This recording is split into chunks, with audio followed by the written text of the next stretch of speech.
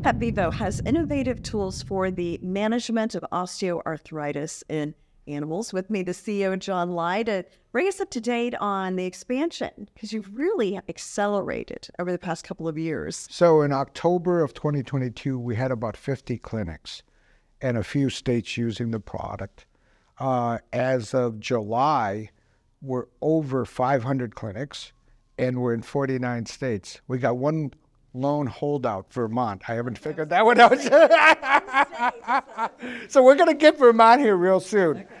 And this is all being done just within the equine space. So we're very excited to have multiple studies that I've talked about in the past that will be coming to market for felines and canines. With those studies, it gives our distribution team and sales team ammunition in terms of educational data to the veterinary doctors, where they're, one, feeling it's totally safe, this product is safe, can't do any harm, and that will lead to adoption of the product. And they're also showing very good data in reduction of increased mobility and reduction of pain in dogs and cats and so on.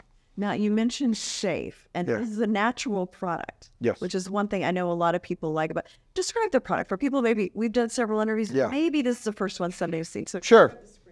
So Spring is what I describe as an extracellular matrix. So the base proteins are collagen, elastin, and heparin. It's actually the protein particles that build cartilage and tissue in the human body. So it's the same when you're dealing with dogs and horses.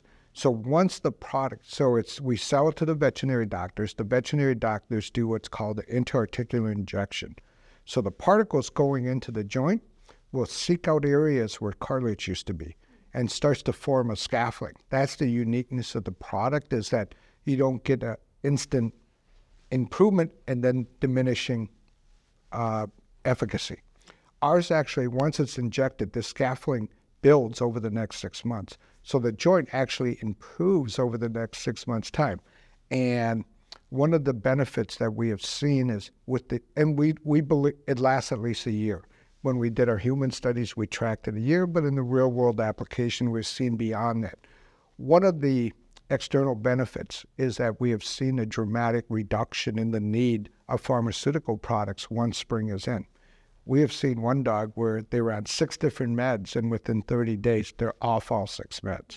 So the problem when you're dealing with pharmaceuticals or biologics, there's inherent side effects to them. So with NSAIDs like Rumidel and so on, it causes potential gastrointestinal tract bleeding, stomach ulcers, and over time, liver and kidney failures. Those are all.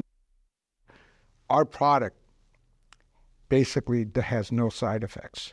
Because it is natural, the body sees it as naturally being there. There's no autoimmune response to try to reject the particles.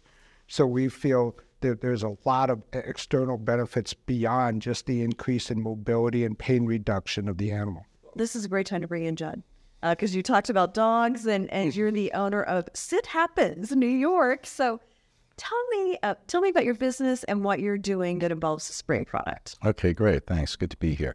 I own a company called Sit Happens Dog Training. I'm based in New York City and on Long Island. And we've been in business about 25 years now, training all sorts of pet dogs, working dogs, etc.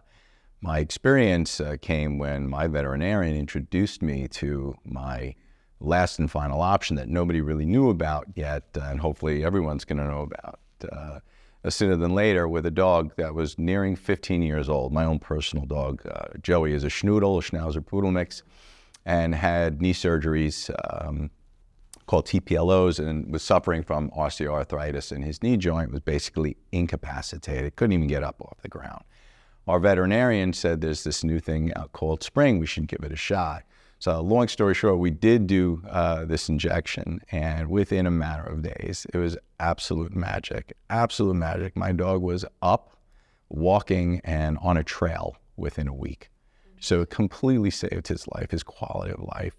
I had then recommended it to several other customers with dogs that were one younger, one older, one that was totally lame after a knee surgery and never bared weight.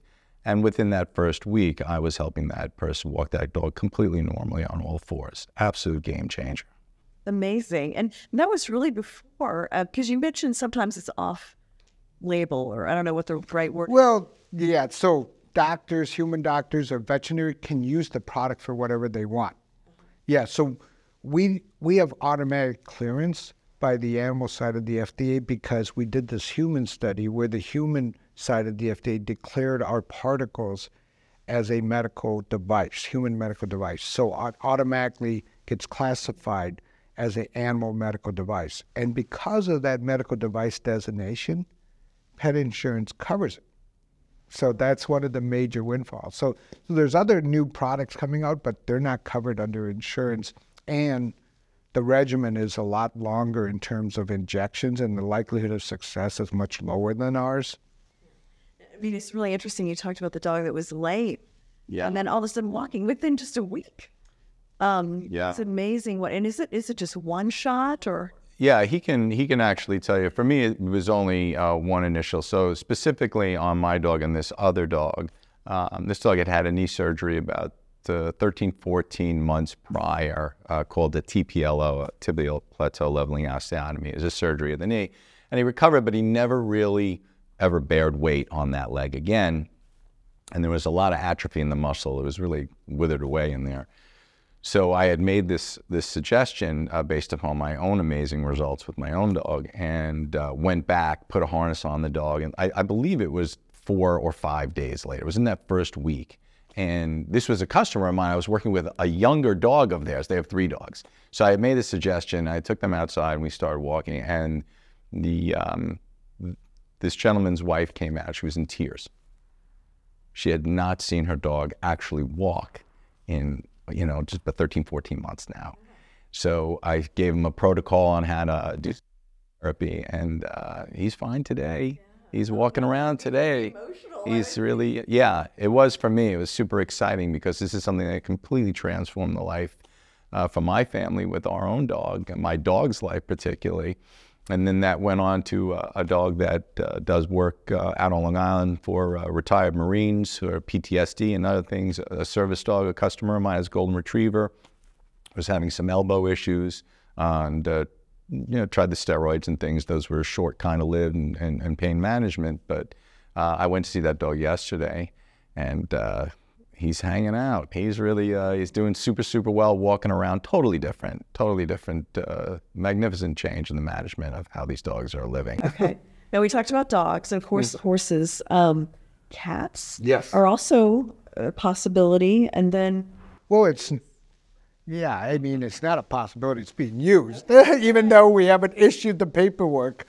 And, the human side is very intriguing because once we have this data from the animal side, it really helps support the human side, okay?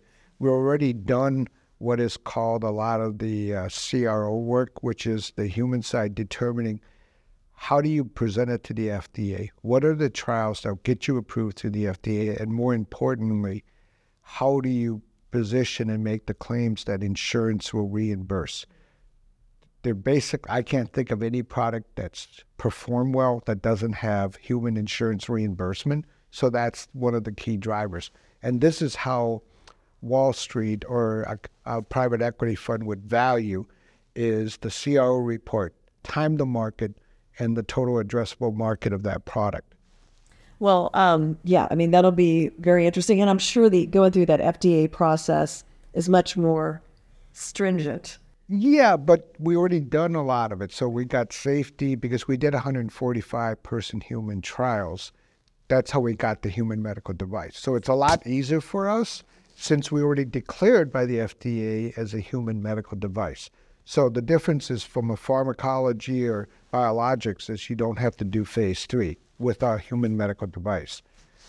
We can, in theory, go into a 510K, which we probably won't choose because the 510K is much harder to get insurance reimbursement.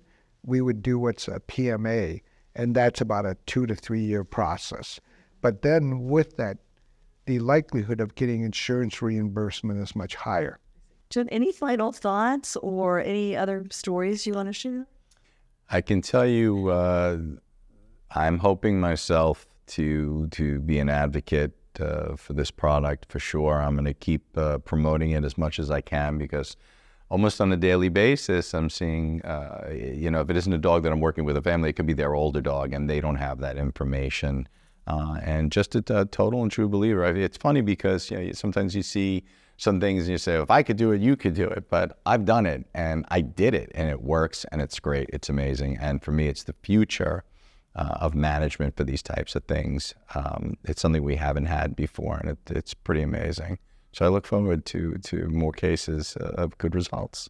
John, any other additional information? Just keep an eye on our website and keep up to date. You know, join the Twitter account, join the LinkedIn, and so on, because we provide a lot of information on that, and follow our nonprofit, PetVivoCares.org, because they're doing a lot of good things to help people. Yeah, well, thank you so much, John, and thank you, Judd. Thanks. Thanks for your stories, and I'm sure pet owners will be thanking you. Yep. Thank you, Jane.